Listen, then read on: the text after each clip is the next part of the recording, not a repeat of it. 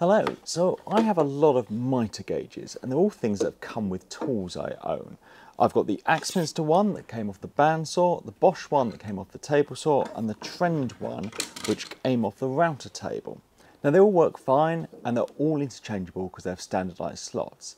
But if you want to do anything more precise, I feel you need to upgrade. And I find that's true with every machine I've ever bought. They always come with something pretty standard.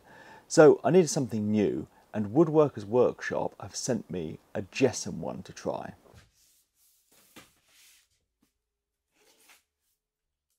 When I reviewed the Bosch table saw, I think the mitre gauge was the only negative comment I had. So I was really pleased when I was offered this. So first I get it all unpackaged and it's got a really nice instruction manual. So I can sit down with that and just work out what needs to be done. It's got really clear instructions with nice pictures and there doesn't look like there's that many components to be put together. You start with the flip stop. These two bits slide together, then a couple of washers go on and a couple of Allen headed bolts. It even comes with all the Allen keys to put this together.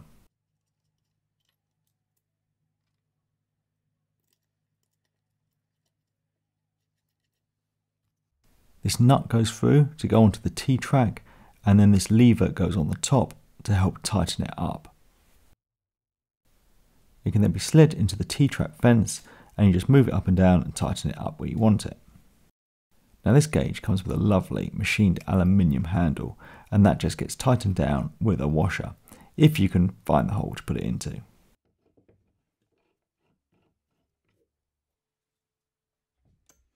Through the face of the gauge go a couple of these T-nuts and then flip it round and on the back of those go a couple of really nice thumb screws to tighten them up.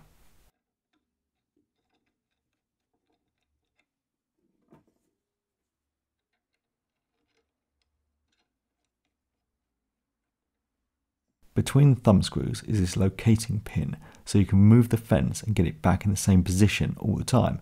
It goes into that hole in the fence. So I can get the fence in, the locating pin put in the hole, and then I tighten those thumb screws down to lock it into place. Now that pin's great, so if you move the fence you can always get it back in the same position, but maybe you don't want it where it is out of the factory. So it comes with this little tool that you use to just put in the hole and then move that locating hole around until you can get it where you want it. I'm going to set it up on my saw later.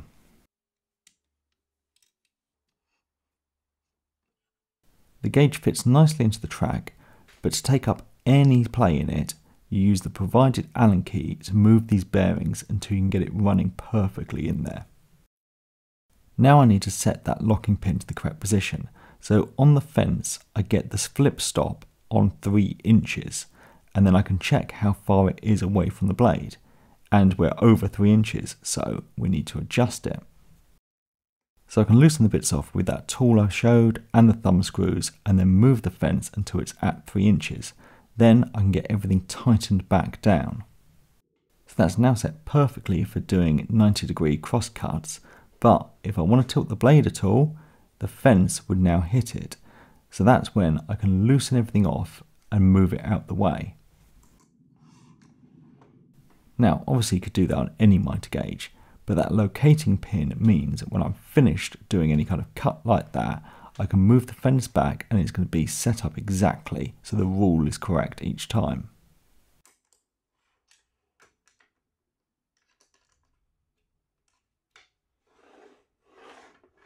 You can also use an Allen key to adjust the position of the ruler itself, but mine was fine, so I moved on to the next step. Now the gauge has these bolts on the side, and on the front it's got these couple of grub screws. Now all of those will allow you to adjust it, but mine came perfectly square out of the box, so nothing to do there. To change the angle of the gauge, you loosen the handle, pull out this pin, and then you can move to any angle you want. Now move the pin to a different position, and it's got detents locking in at all the common angles.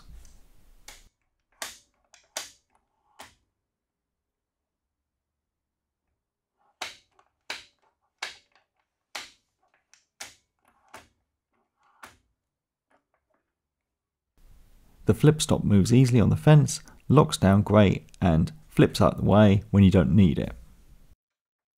This fence offers quite a lot of support for workpieces, but sometimes you want to cut something longer. So if you undo this handle, you've got a nice long extension that goes out to the side, and that has a stop on the end you can move forward using an Allen key. I think this is something I'm going to use all the time.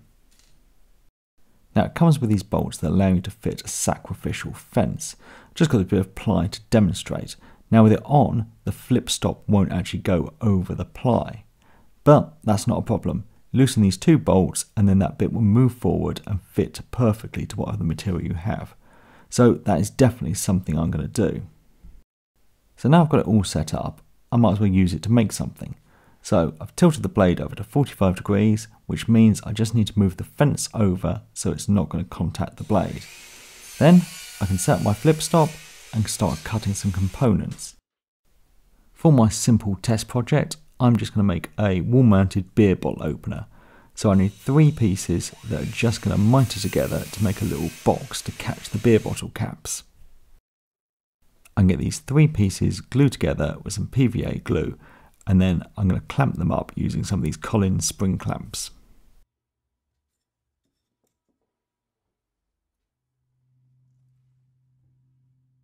I need a piece of wood that's going to fit in here to be the base and the back, and this is slightly too thick, so I'm just going to get it clamped up in the vise and then use the low angle jack plane just to take a few shavings off until it fits in there perfectly.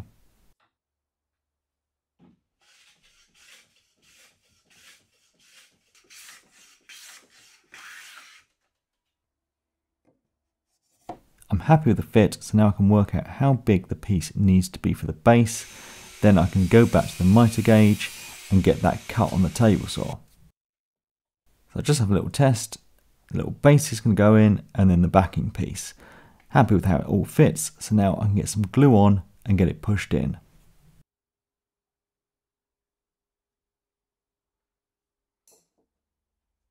To hold it all in place, I'm just going to tap in a few pin nails.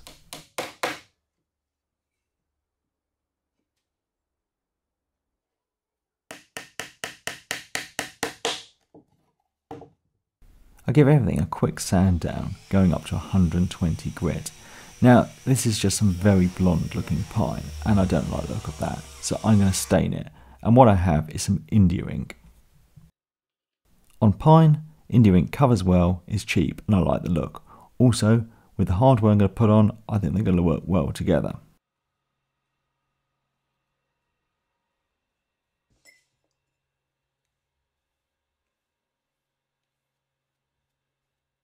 So I've got one of these bronzed bottle openers. I can just get that put on, mark out a couple of holes with an awl, and then I'm going to screw it on using some brass screws and screw caps. So that I can hang this on the wall, I'm going to put a brass keyhole mirror plate on the back, and then that's it all done.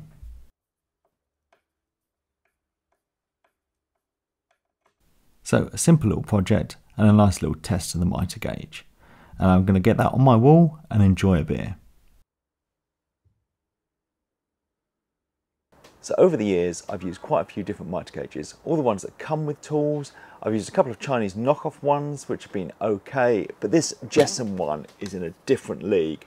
As you saw, it was just perfectly square out the box, and not only is it just a very good, useful tool, it's a beautifully made item that just is a lovely thing.